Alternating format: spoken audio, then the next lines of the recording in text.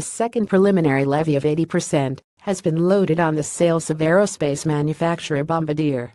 The Canadian multinational is already facing a planned 220% tariff on its aircraft as part of a separate investigation, the U.S. Department of Commerce confirmed.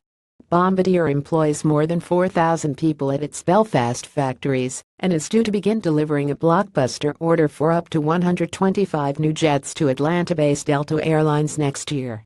U.S. Commerce Secretary Wilbur Ross said the United States is committed to free, fair and reciprocal trade with Canada, but this is not our idea of a properly functioning trading relationship.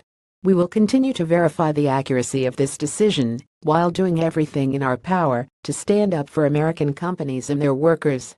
Prime Minister Theresa May had lobbied President Donald Trump over the dispute sparked by complaints from rival Boeing that Bombardier received unfair state subsidies from the UK and Canada, allowing the sale of airliners at below-cost prices in the U.S. Unions have warned thousands of jobs could be in jeopardy.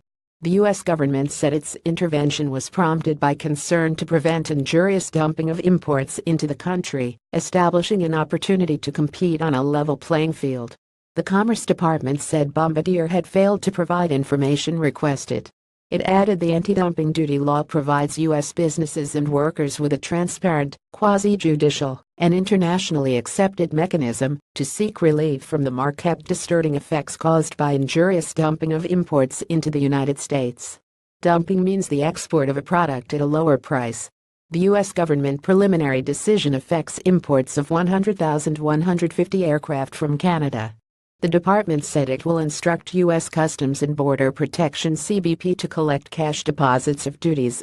The wings for the new aircraft, which are due to be delivered to the U.S. next year, are made at Bombardier's plant in the DUP stronghold of East Belfast.